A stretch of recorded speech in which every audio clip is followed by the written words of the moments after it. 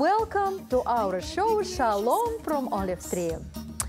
Well, today we'd like to talk about the Bible study, about the knowledge.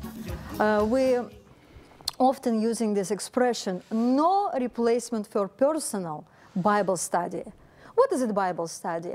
How you have to do this? What is the knowledge? Where does the knowledge come from? And for what we have to have a knowledge?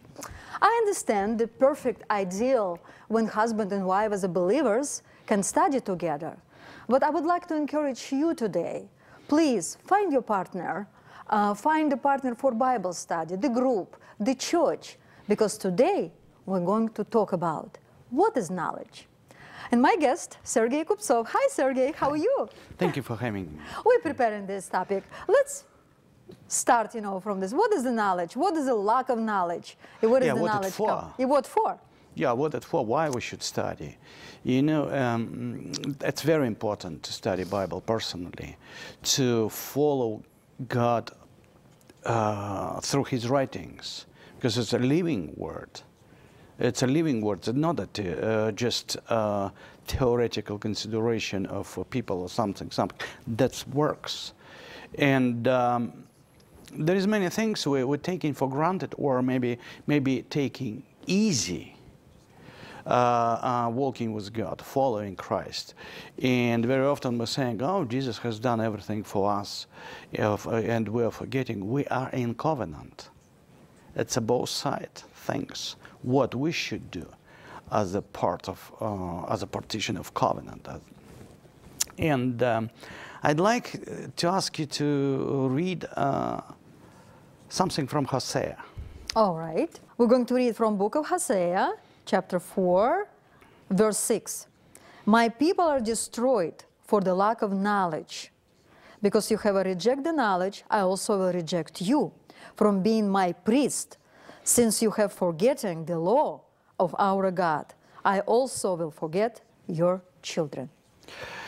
Also, in different translation, you can read that my people perish, because of lack of knowledge.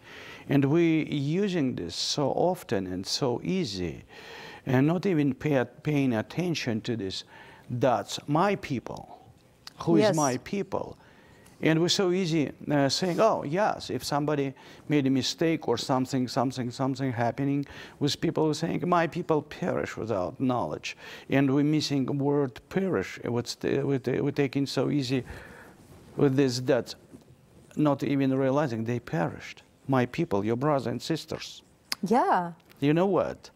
And how we paying attention to this? That's my people, your brother and sister are perished. With lack of knowledge. And why lack of knowledge? And what knowledge for? And interesting, where does the knowledge come from? And who is responsible for the knowledge? And that is very important to know, because as church members, we most of the time rejecting our roots, rejecting what Jewish experience, Hebrew experience telling to us to get on and to have it, because it belonged to us through the covenant, through the Jesus Christ, Yeshua, the Messiah. And interesting, there is a 4 even methods of study Bible. And it's helped me. I'll find it, okay? Because I put it somewhere, because I don't want to make a mistake. First, peshat, that's a simple meaning of the text. Remes, there is a clues in only Hebrew text. You know the Hebrew letters? Yes. It's the same numbers, the same that's symbols. And all this clue, the second method of study, all this clue only in Hebrew, not in translation. It's just pulling us into our roots. And we have a drash. It's a collection of writings, commentaries, and people who had their own experience walking with God, you know. And recently I've been talking to one pastor. He said, no, I don't want to read anything. I'm reading only my Bible. Okay, how we should read about, for example, is about Passover, if we never experience, we never knowing what is about, how Jesus took the third cup. And for us, of course, you know, we have a lot of questions and confusion. What is this from? You know, what he is doing, why he has a supper. That's yes, right. Absolutely, we have do no not idea. even know the Seder, how it was order, going, yeah. how the order. And the last one, the secrets of God's word, thought. And ignoring this, of course, in church, I would say in church, we have a congregation where is, and I can tell because we were going to many churches to preach, and we're talking to people, and many, I would say, many people do not know the basics of the biblical writings. Basics. That's where it goes. And it's a lack of knowledge. It's where it's go. It's what it's gonna do. You know why they then this mindset, you know. And there is, we have to consider all the time that Hebrew mindset and the Greco-Romans mindset. For example, if for what I should study, most of the time we have a teaching, we have a preaching, the more I know, the better. Most of informative, you know, oh, I have this information, I have this information, and we just like, you know, they put information on information. Like a consumering approach to the word. Yeah, guess what? Guess what? Yeah, I know more. And it's for me, I know more, and I have a more respect and all this stuff, you know. Even recently, maybe months ago, Pat Robertson TV show, one big guy was organizing some for youngsters in Jerusalem, something. He said, there will be a most anointed pastor and teachers. Speakers, yeah. Speakers. And I wanted to ask this guy, can you hear yourself what you're talking about? It's any simple Bible dictionary for Sunday school. There is written what is anointing is. Where is can it be most or less anointed people? You know, that is a Greco-Roman approach to this. If I know more, and you know less, there is very dangerous stuff. Okay. And we're coming to this. Who is responsible for the giving knowledge? Yes. Who is responsible? And what is come out from this for people who are responsible or who are responsible? Can you find for me? We're going to read from book of Malachi, chapter 2, verse 7. For the lips of the priest shall preserve knowledge, and the man shall seek instruction from his mouth. For he is the messenger of the Lord of the host. From the lips of the messenger. Okay. The priests, the teachers, the pastors are responsible for the knowledge of people, you know, and how it's, they represent the word of God as a messengers, yeah? That must be word of God. Not mental assent or something to this. It's about word of God. So he have to bring instruction. What is instruction? What we study? It's a. That's right. It's a Torah. That's right. The word of God. Word of God. You know. And interesting that why again we have a if we have a Greco-Romans attitude or approach to the preaching, we give as much as you know the better. As much as you know the better. Hebrew approach to this. I know this.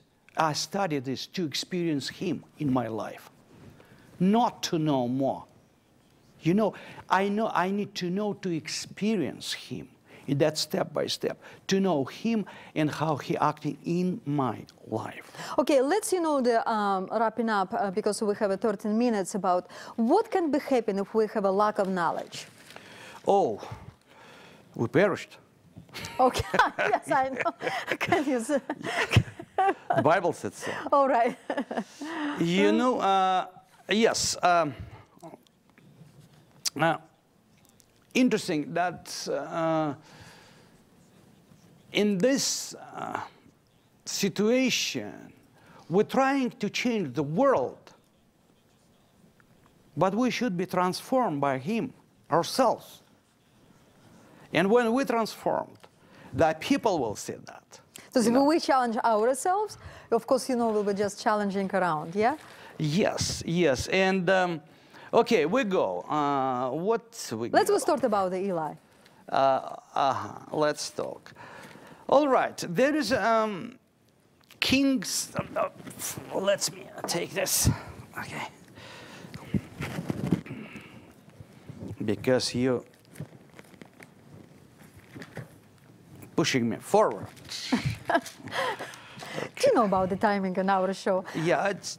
Our dear viewers, if you like to study more, please welcome for our Shabbat service every Saturday, 11 o'clock in the morning on Beacon Street. And please call us. We offer the Bible study or some workshops or some seminars to study more about what is the knowledge, what is a lack of knowledge, who have to bring the knowledge, what for knowledge. Okay, I'd like to read chapter 3, 1 Samuel. Okay. Okay. And the child Samuel ministered into the Lord before Eli. And the word of the Lord was precious in those days. There was no open visions. In many translations, there is written, the word of God was rare. In those days, the word of the Lord was rare, and there were not many visions. Okay, let's talk about a little bit of this. It's Israel, yeah. Yes. A territory of, okay, Palestine, Israel, whatever. In the time of Judges, and there is a very restricted religious day, seasons, services, everything at order. That's right, everything at order. And look at this, and the word of the Lord was rare. What does that mean? And reading the Samuel further, where we can see that Eli was not giving the word of God. Because we can see by the fruits, by his sons, what they've been doing, the whole story. You know? And the God is raising up the Samuel. Exactly, I would say, in this church, yeah. And the word of the Lord was rare because the services were there. Activity was there, Activity the was services, there. the everything, But this. Eli was not giving the word of the Lord. By the fruits we can see. And look at this. I would presume that, and people like that. Nobody saying anything, Nobody saying it because they like it, because there was no word of God about sin, about repentance, we see again. And the people like this, because there is a good comfort zone. Don't say anything negative for me. The good word, negative, yeah? Not correction. Negative, or just give me a something like religious drugs to be happy. And this very moment, Samuel, who we're reading through the Bible in this chapter 3, in chapter 1, chapter 4, we will touch this. Samuel was saying only, telling only word of God. Nothing come out from his mouth. Just word of God. And everything was fulfilled. That's right. Because it was word of God. Samuel will never been ashamed what he said. And the first, as a prophet job, God gave him what? He came to Eli and said, your line as a priest will be cut off. What a prophecy, yeah? Do we have today such a prophets? Today, most of the time, prophets are happy ending. Yeah, oh, you're gonna have this. You're gonna make it. You're gonna make it. You will be a big minister. You will be that. You know what? There is the first message from God. He came to Judges, said, the end of story, man. And we're reading next. If we consider the only God's word were coming from the mouth of the Samuel, we read, Samuel said, yeah, you have to go to the war. Mm-hmm. That was God's word. They went to the war by God's command. They lost 4,000 people. Yes.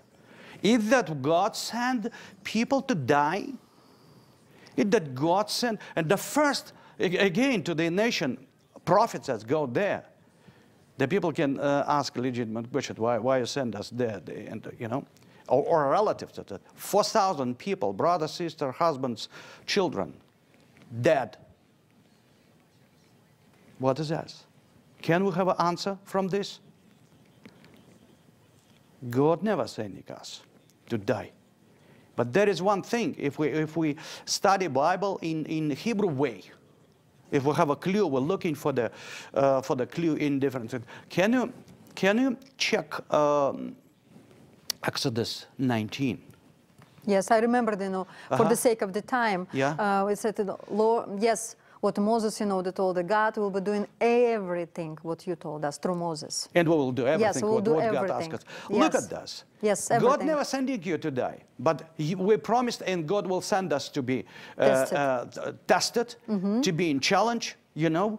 And interesting that we have now we have soldiers. If we are in the army of the Lord, we are soldiers. We're sitting in barracks, we're screaming, we are victorious.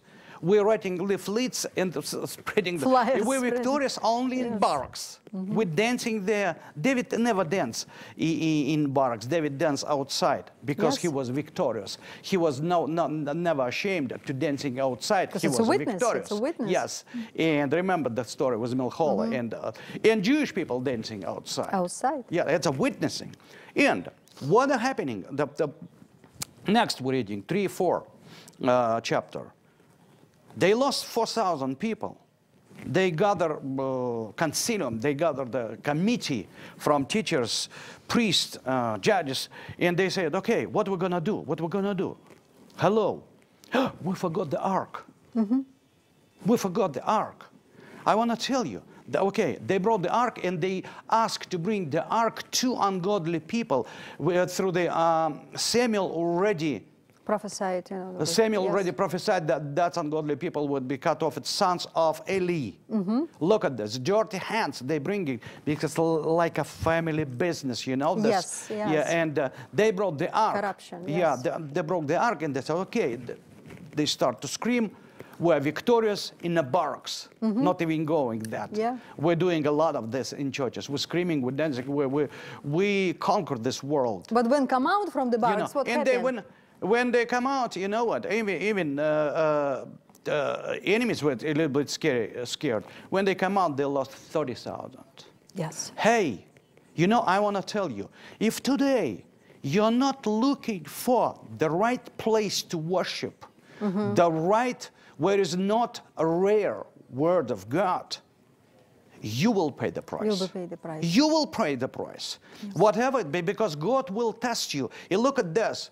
And if you think that those who are not giving you a right word and are not teaching you to be equipped, not to challenge you, to be equipped to fight, but giving you religious narcotics, you're good, you can sleep, be happy, and all this stuff, you know, you will be paying the price. Yes. Eventually. You will be paying the price. And nobody will remember you. Those who are giving you religious drugs, they will never remember you. Because remember what Eli was saying.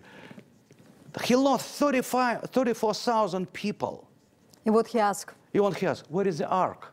He Yes. said, yeah, where is my methodology? Where is my equipment? Where is my this and this and this? He thought. Where is my office? Where is my office? He thought, you know, he thought that he has a God in a pocket or in this box, you know, and before they win. But God's not in the box. Do you know You know, God cannot. God is God. And when people saying, "Oh, we have a healing crusade," that the same story. You know, we have a Lord in our box. We can bring ark, we can bring stars, we can bring la la la, and we can win the battle. No, no, no, no, baloney. You will be paying the price eventually.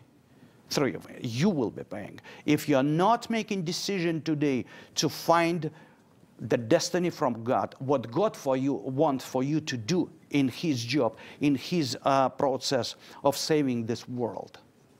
This is so often, and we try to encourage you today. When you're looking for the church, what do you look for? It's close to my house. Of course, not waste my gas. Consummation. Or, of course, you know, just if it's what you have for Sunday school, for my teenager boys, for my girls who have to be just in toddler. We're looking for this stuff surrounding. But do we pray? Do we think about, you know, when God called us to be in the church? When God called us, you know, to choose the leaders, you know, who will be teach us? Do we pray for this? Usually we look, you know, what is close to us, what is very close and convenient and comfort for us. But the gospel in the church, it's nothing about us. It's everything about to go and preach. Go and preach. Where God can use you to preach for the world. And I would like to tell you today again and again, please think seriously about this timing, about looking for the church, looking for your pastors, looking for your leaders, where you're going to stay. Because we don't want you'll be perish. And welcome again, you know, for our Bible study. Please call us and write us emails, and we'd love, you know, to meet you and just talk to you what God opened to us, would like to share to you. Thank you so much for watching us. Thank you, Sergey, for coming. Thank you for this wonderful subject, because I know this very short time. This is why we again and again invite us, you know, for our Bible study, for our Shabbat service every Saturday. Shabbat, it's a Saturday. Every Saturday, 11 o'clock in the morning. Welcome, 874 Beacon Street, Boston. God bless. Shalom.